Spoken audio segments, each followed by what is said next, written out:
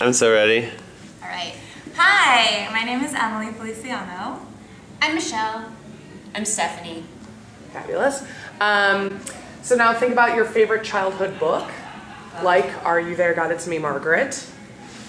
My favorite book. So my favorite book when I was really little, I don't remember what it's called, but it goes dum diddy dum dum dum.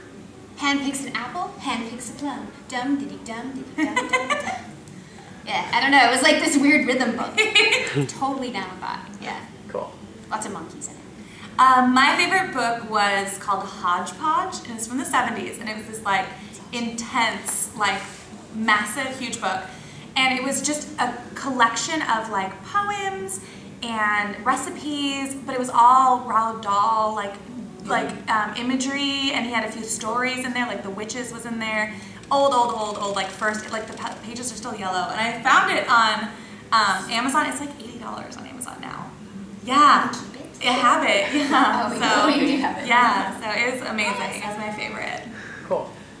My favorite book when I was a kid, that's a really tough one because I loved to read.